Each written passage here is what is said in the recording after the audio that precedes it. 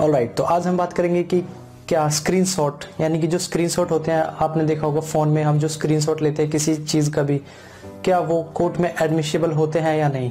अगर होते हैं तो उनके बेस पे कितना केस को आगे बढ़ाया जा सकता है और जीता जा सकता है। Are you getting? यानी कि उनके बेस पे हम कोर्ट में जा सकते हैं, क्या हमें उनके बेस पे हमें न्याय मिलेगा या नहीं। So let's start it. Intro.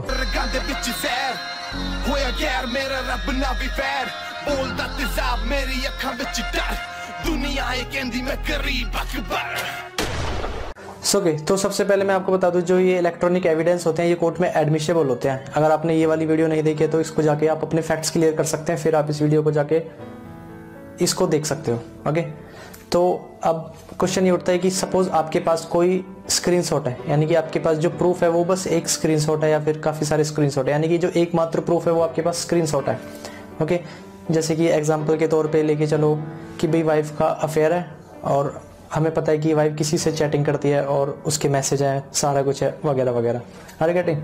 तो क्या इसके बेस पे हमें, यानी कि हम कोर्ट में जा सकते हैं, क्या हम जीत सकते हैं? देखो, कोर्ट में तो आप जा सकते हो, नो प्रॉब्लम, लेकिन बात आती है आप जीतोगे या नहीं।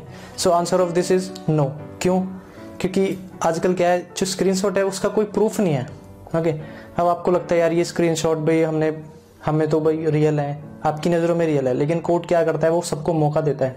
अब कोर्ट को ये भी लग सकता है कि भाई क्या पता हस्बैंड का गिल्टी माइंड हो, हस्बैंड ने ये फेक बना दिए हो। ओके, आपको मैं एग्जांपल देता हूँ। सपोज ये मेरी इंस्टाग्राम की प्रोफाइल है। ओके, ये मेरी इंस्टाग्राम की प्रोफाइल है। अब कोई गिल्टी पर्सन क्या कर सकता है, तो यहाँ से मेरा पिक उठा के अपनी प्रोफाइल लगा के दूसरे नंबर पे चैट दिखा सकता है उसकी प्रोफाइल लगा के, यानी कि आप दोनों को फंसा सकता है। Are you getting? यानी कि मेरे को भी फंसा सकता है। सपोज मैंने किसी को गाली गलौज नहीं की, अब मैं क्या हुआ कि यहाँ से स्क्रीनशॉट उठाया, मेरा फोटो उठाया, डीपी पे लगाया, किसी लड़की को गाली दे दी। अब आर यू गेटिंग? तो वो तो फर्स्ट इमेज में यही सोचेगी ना कि यही पर्सन है वो। Are you getting? तो स्क्रीनशॉट तो देखो बनाए भी जा सकते हैं, ऐसा कोई रॉकेट साइंस नहीं है कि स्क्रीनशॉट खुदा हो गया, खुदा तो नहीं हो गया, लेकिन ये बनाए भी जा सकते हैं। तो कोर्ट ये बात भली भांति जानती है। अब कोर्ट में क्या होता है, रियली में क्या होता है, मैं आपको रियल फैक्ट बताता हूँ। सपोज आपने स्क्रीनशॉट लगाए तो क्या होता है, उसकी ना जांच होती है, फॉरेंसिक लैब में उनको भेजा जाता है कि भाई इनको पता करो ये असली है या फेक है।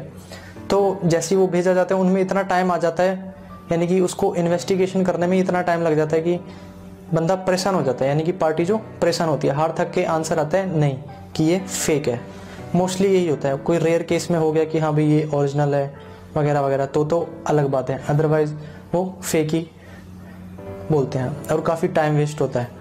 अब इस वीडियो से आपको मॉरल है ना, जो मॉरल ये है कि अगर आपको कोर्ट में जाना है, स्क्रीनशॉट के बेस पे जाना है या फिर कुछ भी इलेक्ट्रॉनिक एविडेंस के बेस पे जाना है, तो वो एकमात्र जाओ आप वीडियो। अगर आपके पास प्रॉपर वीडियो पड़ी है किसी चीज़ की कोई भी, तो वीडियो के थ्रू आप कोर्ट में जाओ, तब आपके चांसेस हो जाते हैं 100 की यहाँ पे आप केस जीत पाओगे। अब ऑडियो रिकॉर्डिंग और ये स्क्रीनशॉट्स में क्या होता है, मोस्टली ना ही होता है, वहाँ इन्वेस्टिगेशन के लिए भेज देते हैं और फिर वहाँ पे बोलते हैं कि भी इसकी आवाज़ नहीं मिल रही, ये जो स्क्रीनशॉट है वो फेक है, ये बहुत पुराने हैं, ये पता नहीं कब बनाए थे वगैरह वगैरह। अब कुछ लोग सोच रहे होंगे कि भी IP एड्रेस नाम की भी तो एक चीज़ होती है। तो देखो वहाँ यहाँ पे इतना कुछ है नहीं, इंडिया में इतना साइबर सेल हमारा इतना स्ट्रिक्ट नहीं है। मैं मानता हूँ आपकी बात सच है, IP एड्रेस है, सारा कुछ है, लेकिन यहाँ पे क्या होता है, यहाँ पे इतना नहीं है। जब तक कोई सीरियस ऑफेंस ना हो जाए तब तक वो एग्जिस्ट में नहीं आते। Are you getting?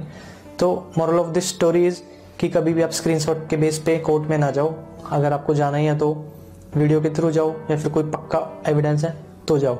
अब ये सब चीज़ में अप्लाई होता है, मैं ये नहीं कह रहा कि एडल्ट्री में अप्लाई होता है, ये हर चीज़ में अप्लाई होता है, यानी कि कोई भी केस हो, डिफॉर्मेशन का हो या कुछ भी हो, तो हर चीज़ में ये अप्लाई होता है। Are you getting?